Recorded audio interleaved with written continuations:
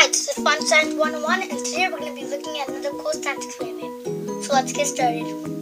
You will need paper, a marker, a glass, and water. So first, you need to take your paper and fold it in half. Now you need to draw an arrow on the paper. So like this. Now what you have to do is take your glass and put water in it. So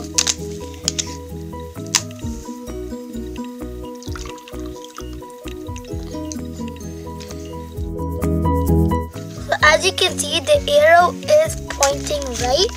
So now we put it behind the glass, and if you can see, it's pointing left.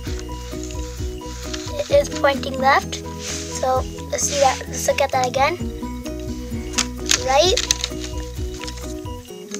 left.